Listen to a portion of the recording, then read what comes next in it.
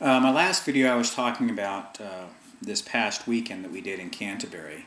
As I said, it was an intense weekend. Most of my weekends are intense, and I truly do my work for the altered states that I go to. Might as well be honest. A few years ago I was working in Humble, Texas. I was doing a preview and a young man came to the class and he said, "Have you ever done acid?" in the class, and I said, "Oh, let's talk after the class." So I guess I'm going to talk to millions of people possibly. And we walked outside and I said, "Why did you ask that question?" And he said, "Because I have." And I said, "Okay." And he said, "But," he said, I've done it and I've tripped and I've gone out into these different states, and he said, "I didn't know that you could create this on your own." And I said, "Well, pretty much that's been my quest. I want to see what are you capable of." And he said, "Can you do this?" And I said, "Yeah." He said, I feel that you can." And I said, "Yep, that's a lot of what I want to get out of life, is the full experience, all of the realms of the experiential parts of life."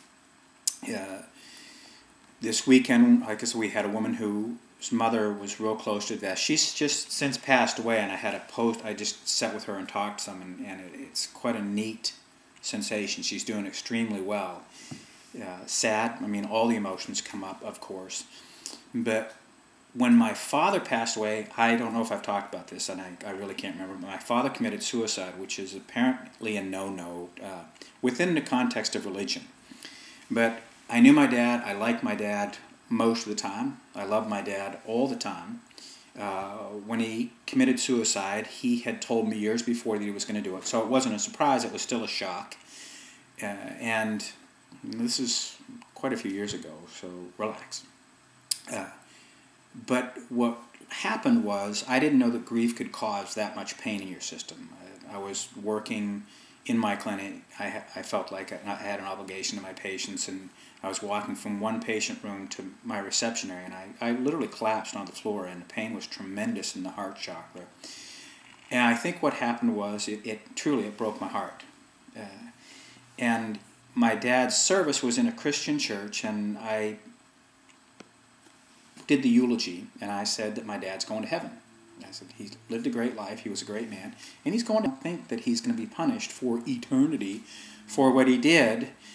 The minister seemed to be a little bit upset with what I'd said. One of my dad's friends came up and said, "I know how your dad killed himself, or how he died, and you know what that means." I said, "Yeah, he's going to heaven with everybody else." Now, I don't know whether I believe in that context or not, but I don't believe he's going to be punished for eternity for doing something that took all of his courage.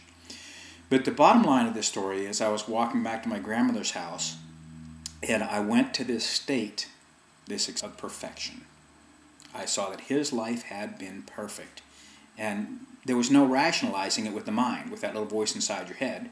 "Oh, he was only 67. Oh, he committed suicide." All this, and I went back to my grandma's house and I said to my mom, "Do you get that Dad's life was perfect?" Because I was in the experience of it, not the thought of it. And my mom was in grief, and she said, "Oh, you think it's perfect that your dad committed suicide?" And part of me knew that it was.